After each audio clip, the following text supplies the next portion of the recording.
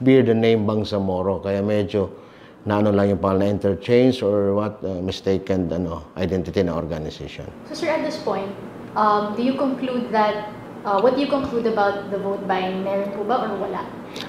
Personally, with all those facts na gather natin initially, sa tingin ko wala yun. Kasi in the first place, sino bang gagastos ng ganito? Well, we have so many voters for the entire ARM.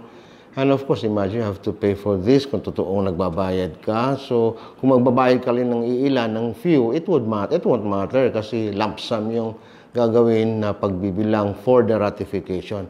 And so far also of the inclusion of Cotabato City, gagastos ba ng ganun na hindi naman just like in a regular election na somebody is vying for a certain position. Dito wala eh.